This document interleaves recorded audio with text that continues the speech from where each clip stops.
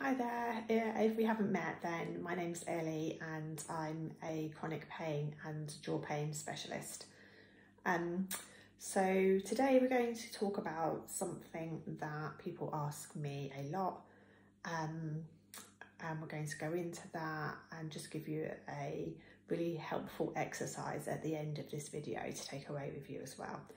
So the question I get asked all of the time is, do I have a trapped nerve? Or I've been told I have a trapped nerve.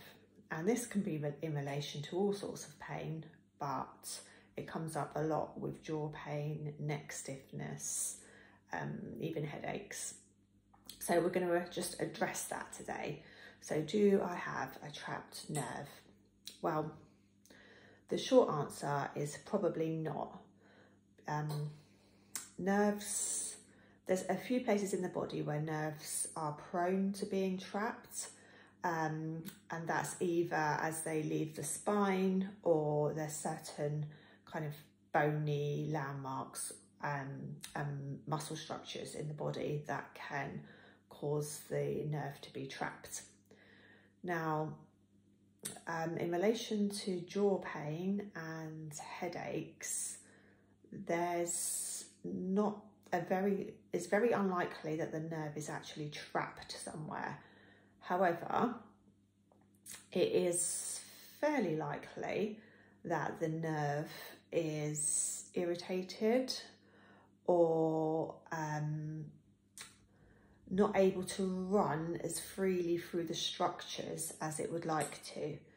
So it's not so much of a trapped nerve, but more about the health of the nerve, which can often contribute. I really never find that that's, the nerve is the only structure involved. There's usually a lot of muscular involvement as well in jaw pain and headaches.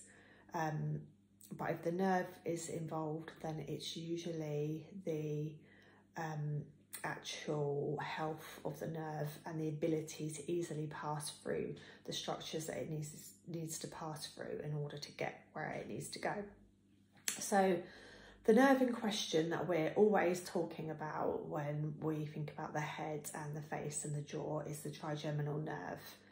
Now, the trigeminal nerve has 3 branches, so it comes out from sort of high up right at the top of your neck there, branches out into the head. And those, although occasionally I'll come across somebody who's had a diagnosis of something neuralgia.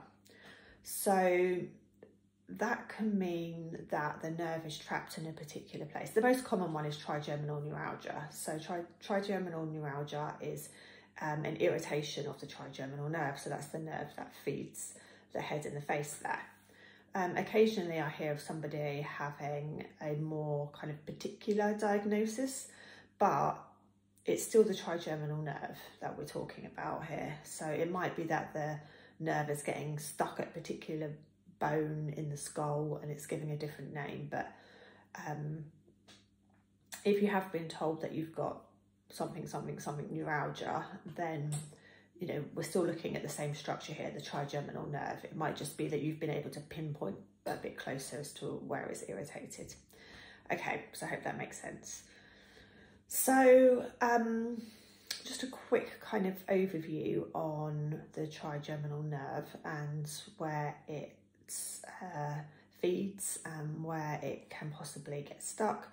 So it comes up through these muscles here called the suboccipitals. So they live in the base of the skull there. So it passes underneath those. So they can be really relevant for nerve health, basically.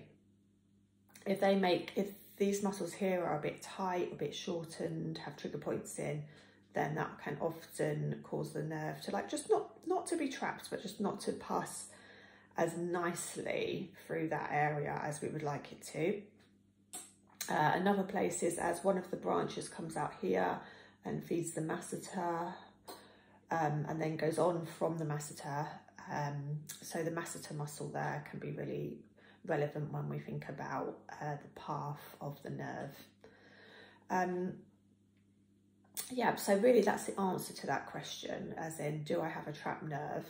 You probably don't have a trapped nerve, because a trapped nerve usually will present as a few days of kind of agonizing pain, and then a release, and then a healing, you know. And I imagine that most of you here have been sort of had ongoing pain conditions for more than a couple of months.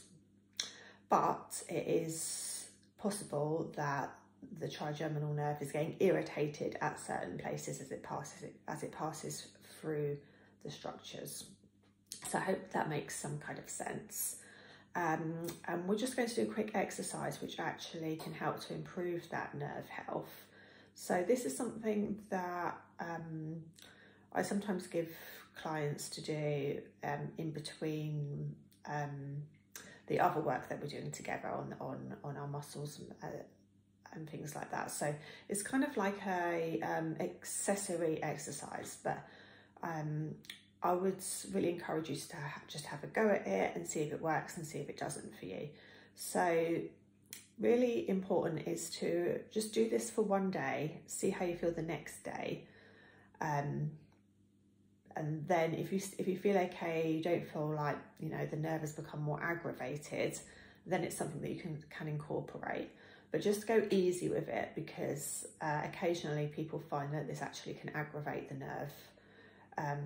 And then, you know, it's not the exercise for you. But give it a go, see how you feel the next day. And then if you feel okay, then incorporate it in a daily basis. So what we're going to do is something called nerve gliding. Now what we do for this is we actually encourage the smooth gliding of the nerve through that whole chain that it runs between, and it's actually a really good way to work on any scar tissue that can exist in the nerve, and should promote good health in the trigeminal nerve. Okay, so what we're going to do is it's a good practice to work both sides, whether you've got pain on one side or both. So there's 4 steps to this. So the first one is to tuck the chin like this. So you keep your spine nice and straight and just bring the chin in into a chin tuck.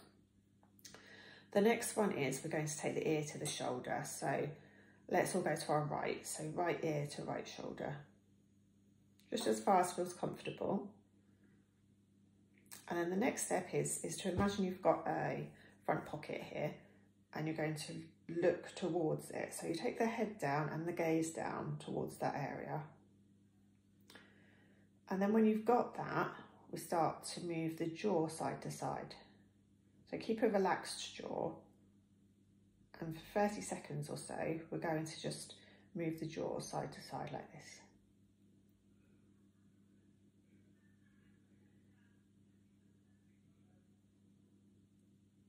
I'll stop so I can talk, but if you keep going with that, just make sure if any of this feels painful, then just keep it, you know, dial it back. Don't take the jaw so far to the side, or don't take, you know, the eyes so far down towards that imaginary pocket.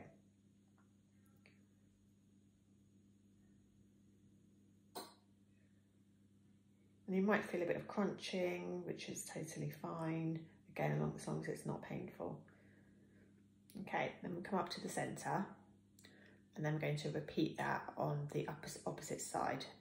So the first thing we do is tuck the chin. Then we take the left ear towards the left shoulder, to as far as is comfortable for us. Then we take the gaze down and the head to an imaginary front pocket. And then we start with the side to side. You don't want to go too fast with that jaw movement either. Just go at sort of 1 per second, one per 2 seconds kind of rate. Again, just make sure the pain levels are not getting high. A little bit of discomfort's fine, sort of, you know, a 1 or 2 out of 10. But anything more than that, then just take it back a little.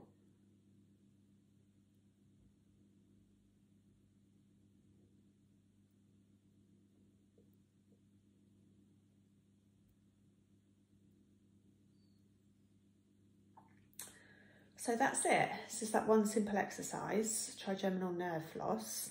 Have a go at that. Let me know how you get on. And again, just leave it a day after the first try, just to make sure you haven't aggravated any symptoms. Okay, so let me know how that is for you, and let me know how you feel about, have you ever been told you have a trapped nerve? Have you ever felt this could be the problem? It'd be really interesting for me to know. Speak to you soon.